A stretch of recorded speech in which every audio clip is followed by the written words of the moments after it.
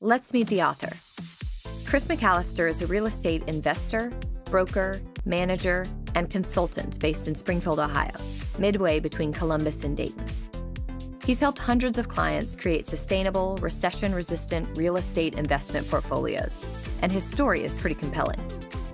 Chris and a partner wrote a book titled, "We Lost $1 Million in Real Estate in Less Than 5 Years, and You Can Too." They did a lot of things right, but when the market shed $7 trillion in value, his hometown was devastated, and Chris was forced into bankruptcy.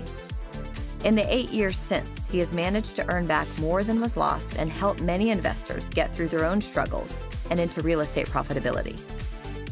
Chris has come a long way and helped his clients accomplish a great deal after the crash. And he's written a great deal about the fundamentals of real estate investing that he learned from the crash.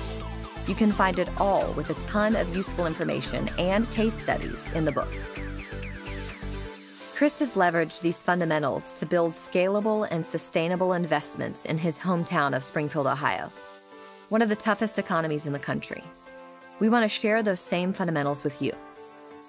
I'm going to share some of Chris's real estate management basics and the specific strategies and tactics he employs to ensure ongoing profitability for himself and his clients.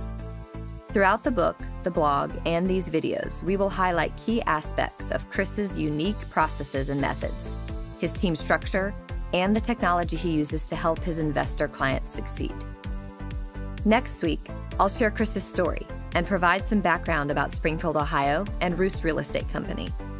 In the 8 years since hitting bottom, Chris's story helped many investors make it through short sales, foreclosures, and the everyday challenges of real estate investing. And I believe it will be helpful to you. I'm going to ask you what kind of investor you are, so we can help you establish goals, objectives, and attitudes. I'll also share the common traits of some of Chris's most successful investor clients. I'll explain what Chris calls the landlord advantage. I'll demonstrate how he achieves owner profitability and show you where most investors get hurt and why.